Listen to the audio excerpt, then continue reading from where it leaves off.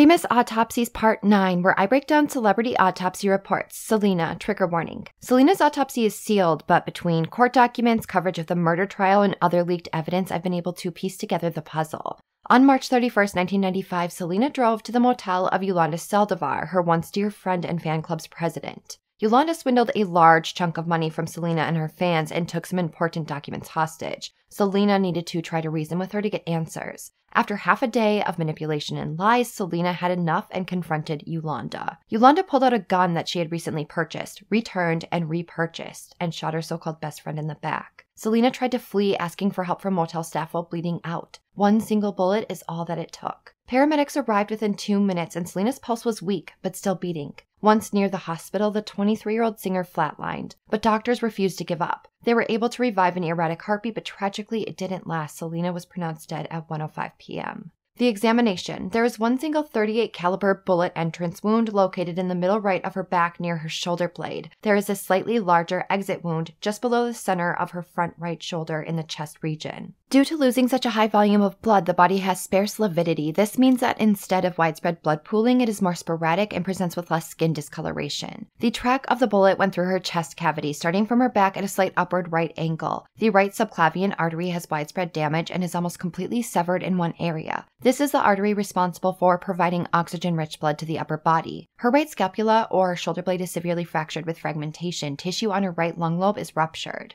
The trajectory of the bullet and type of pistol used in correlation with witness statements definitively points to homicide above accidental discharge. Selena's cause of death is cardiac arrest due to exsanguination or blood loss as a result of a gunshot wound.